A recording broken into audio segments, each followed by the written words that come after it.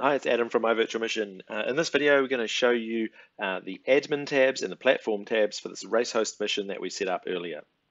So if we click onto the admin tab, the first one we'll look at is raw data export. So this allows you to select a date range and then download the data logs for the mission. This will show everyone's distances, the date they did those distances, the time, the type of activity it was, and also the email address for the person, name and email address for the person whose distance it was. This is useful for you customized reports or doing a, say, prize draw raffle or something like that.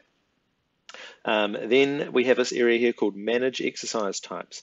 Now, this is a really important area to understand. This area here lets you enable or disable different exercise sources or types onto your mission. Now, a source is where the exercise data has come from for each participant. So, for example, you might not want to allow manual entry as a source, so that people can't enter the distance manually. The distance has to come through one of these other sources. You might be doing a challenge where you only want to allow people to post distance to your mission using Strava, for example. You can also manage exercise types here as well. And say, in this example here, you're disabling all of the exercise types apart from cycling. So this would be, in this instance would be if you were having a cycling mission and you only wanted people to be able to post distances to their mission using Strava. You need to make sure you save it at the bottom here. I will just say here that manual entry is a really good option to allow, and that's because sometimes people might not have their Strava connected, or for some reason, maybe at Strava's end there was a reason why their distance didn't come through. It still allows that person to manually enter that distance, and you can just make it a requirement that if they are manually entering a distance, they must also maybe take a screenshot of some other tracker or their Strava account. But that's up to you to decide how you want to manage your exercise sources and your exercise types.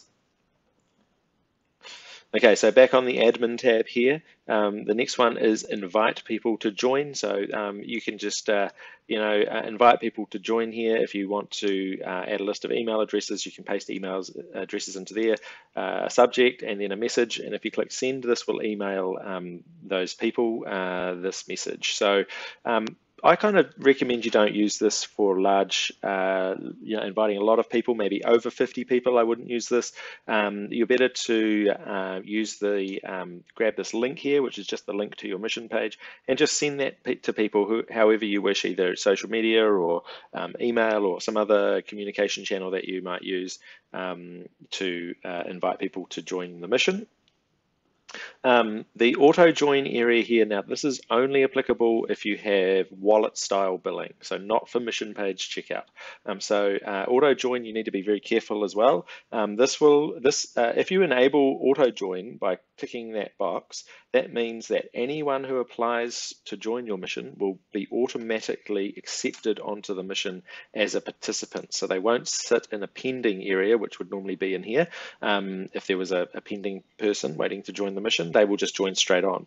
Now that can be really useful because it saves you having to manually add them, but it also means that if your mission is launched and people are joining it, your wallet will be deducted as soon as they join. So you just need to be careful that you make sure that the right people are joining your mission.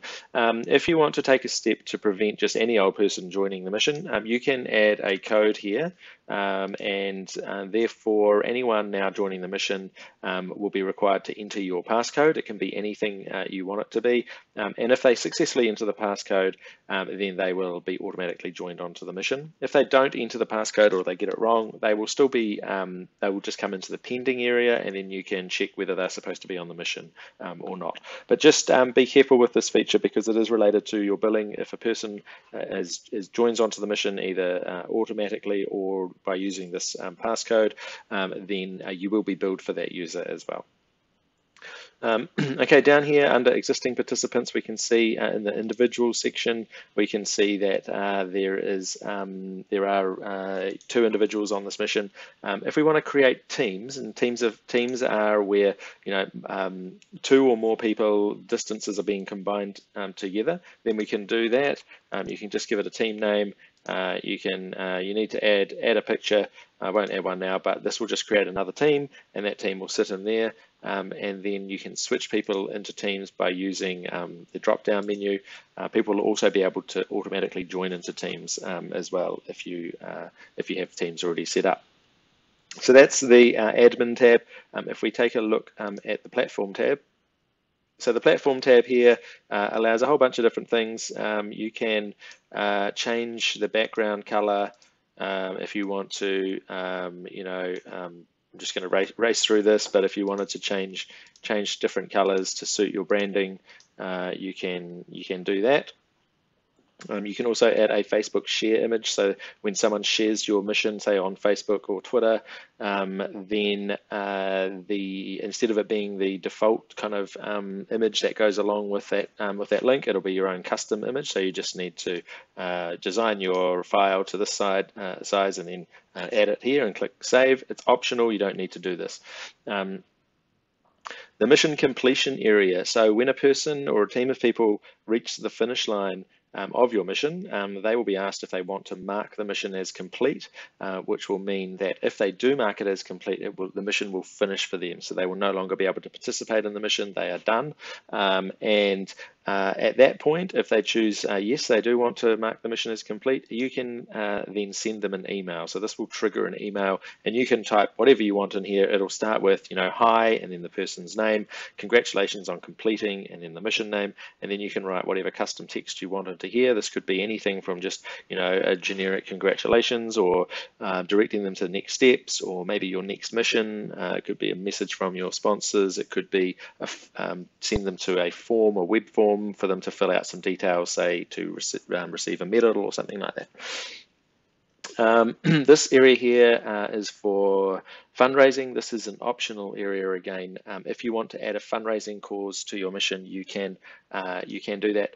What you do here is just you paste the link to your fundraising page. So typically this would be, say, a page like Just Giving or First Giving or GoFundMe or some other page where it shows that you're raising money, and you can also enter a goal amount, as well as you do need to manually update every so often how much you've raised so far, so that people can see, how much you've raised and, what your goal amount is. You can add some information about the cause. So this is really relevant if you're fundraising for a particular reason. If you're not fundraising, you can just leave it as no fundraising.